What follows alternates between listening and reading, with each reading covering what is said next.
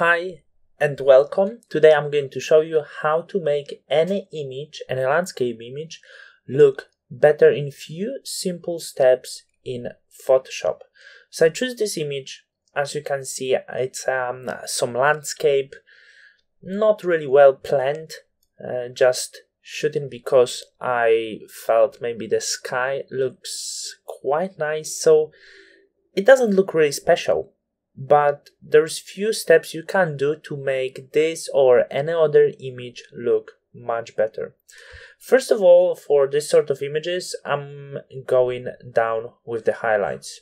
To the limit, to the level, to the point I'm really happy in this case, that would be -100.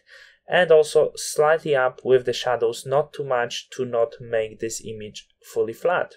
So once I'm happy with these settings, I'm going strong with the contrast and with clarity to give this nice sharp look. It got a little bit darker, so I can go even more with the shadows. After that, I'm adding some vibrance or saturation. Vibrance prevent yellowish tones a little bit better, but somehow I really like this setting. It works really nice for the sky over here, for example. And after I'm done with this step, I'm going to hue, saturation, luminance, and I'm going down with the luminance quite strong. This also makes this image too saturated, so I would probably go down with the blue saturation. And also we can work a little bit on the hue. If this is something you like, I would just go slightly down to get this nicer bluish tones. And also taking care of other colors. In this case I have some yellow colors, also green colors, and also I'm going to add some of the luminance for it. So in these few simple steps we got from this into this. Now let's open image, but I'm going to open this as an object so I can come back to camera anytime and work non-destructively.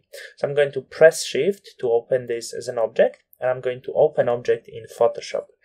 Now is the time to clean up anything what's unwanted on this image. So I'm going to create new layer. I'm going to call this clean, and it seems I had some of the dirt on my lens maybe, so I'm going to clean some dirt that could exist around. There's not so much in this case, so after that I'm going to press Command, Option, Shift and E to create a stamp on the top. That will be slightly different. If you work on Windows, will be Control, Alt, Shift and E. So then I'm going to call this Final. Convert this to smart object so I can work non-destructively, of course, and I'm going to boost this image even more than I did this before. After it's converted, I'm going to filter, camera filter, and I'm going to add a little bit more contrast, even more clarity.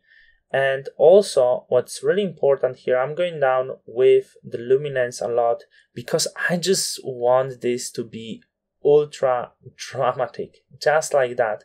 I really like this look. I could go get more light for the for this grass, for this foreground, and then hit OK. So these few steps got me really far from boring image to some nice dramatic image. Let me know what you think. Do you like this sort of editing? That's how I improve my simple images for my social media. And make sure you follow my Instagram. The link is in the description, and I'm going to see you soon. Thank you.